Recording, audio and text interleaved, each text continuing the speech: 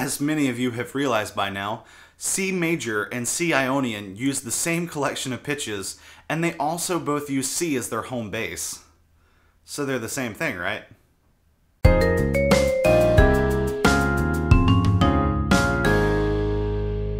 Well, no. By calling a key a major key, there's implied harmonic function. This harmonic function revolves around the relationship between tonic and dominant. The dominant has such a close relationship with tonic because of the leading tone.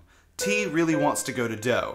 5 really wants to go to 1. In tonal music, we often start with the tonic, go off and do some other stuff, then come to the dominant, and then come back to tonic. A really common tonal progression would be 1, 2, 5, 7, 1. A chord progression so common in jazz, you might as well call it cliche. There are particular rules that govern tonal music. So if a piece is in C major, we would expect an ongoing relationship between C and G, a relationship marked by tension and resolution. But if we're in C Ionian, the harmony is no longer bound by the tonic-dominant relationship. The melody becomes the driving force behind the harmony. We still have a home note, which is C, the final, and we would still expect to see the piece start and end on C, but the chord progressions that get us from place to place are more open-ended. Perhaps we get back to C by way of the 2 chord or the 3 chord. Of course, in Ionian, the leading tone still exists, so the possibility for a 5-1 cadence is still there, but their relationship is heavily weakened, and it's not nearly as important as it is in tonal music. For example, in Ionian, we may see a 3-5-1 chord progression. We still have 5-1 motion, but it's been severely weakened since we came from a 3 chord.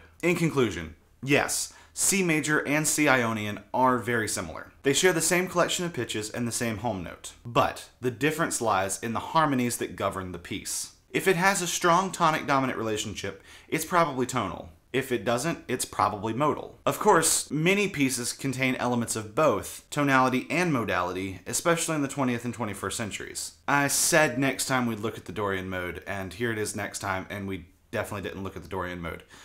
Sorry, I get distracted. Thanks for watching this episode of 2-Minute Music Theory. If you like what you saw, please like and subscribe. Also be sure to check out my other channel, Jesse Strickland Music, which is home of all of my compositions. And if you're the kind of person who uses social media, feel free to connect with me there.